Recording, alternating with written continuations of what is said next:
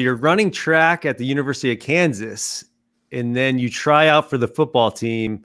Talk us through that. What was that? What was your thought process there? Man, track was something that kind of came a lot easier to me. I definitely wasn't a world beater. I mean, track is a very, very, very hard sport. And there's fast people at Division I all the way down to JUCO, and so I felt like it just came easier to me. And so it was a comfortable thing.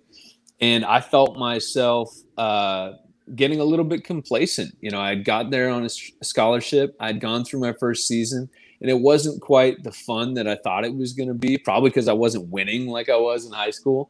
But the other part was that I just didn't feel like, for me, I wanted a different challenge. And I'd had a really good senior season, and I had committed early for track.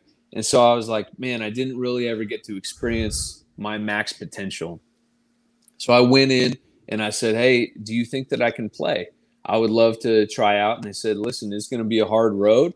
In high school, I was a running back. They're like, we're going to try you at receiver, try it, wherever we can fit you in. You're obviously very fast, but we promise that if you stick with it, you have a shot. And I said, all I want is a shot. And so I went out there and I walked on.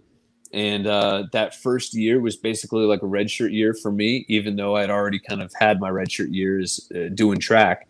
And it was a developmental year. And I took that as I'm going to show them that I'm tough. I'm going to show them that I'm here to play.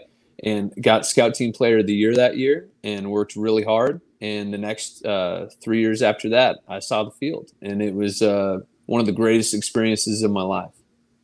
Take me to the one place that you played. I think I have an answer where you're going to go with this, that you were just like in awe to walk on that field, to play there, to be in that moment. Where was that? To me, I mean, there's some big games that I was a part of, but for me, being a Nebraska kid, one of the most special places that I was able to go to was playing at the University of Nebraska. I got the opportunity to play there twice. We lost, unfortunately, both times, but we won both times when we were at home. And it was awesome. My dad is somebody that I've always looked up to a lot, not just athletically, but obviously he's my father and a huge mentor. And, I think for years, I always kind of thought, I don't want to follow necessarily the same path as my dad because of these high expectations that, he was a legendary Husker and he had done these different things. And then I think the more time that went along, I'm like, man, that's not a bad person to be compared to, and it was actually not bad to have those kind of expectations because, if I could be a quarter of the man he is, that's an accomplishment. So to be able to step foot on the same field that I grew up going to, even though I was in a different uniform, was pretty awesome for me. What was the moment like when you earned a football scholarship? Oh man, earning the scholarship, I can tell you I was walking on campus and they called and they said, Coach Mangino wants to talk to you. And I thought, oh, man, I'm either in trouble, so I'm searching my mind, or something's good is about to happen.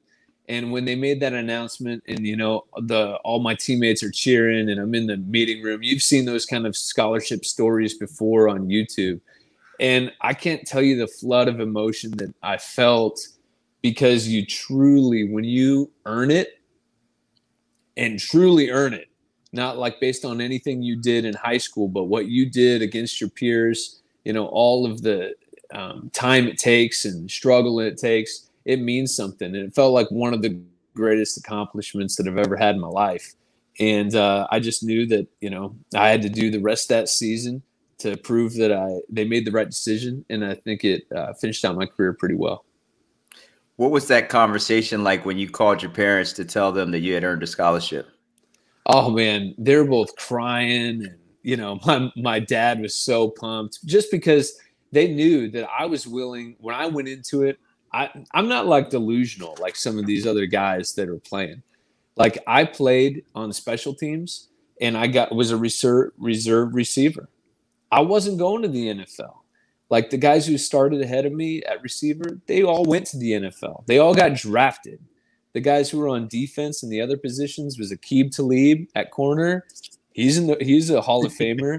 Chris Harris, corner. He's a Hall of Famer. Darryl Stuckey, he was a Pro Bowler, at safety. So it was like I felt pretty good about seeing the field at all, you know. And so the fact that I was able to get a reward and they saw that I stuck with it, even though I was a role player, they were just really proud of that.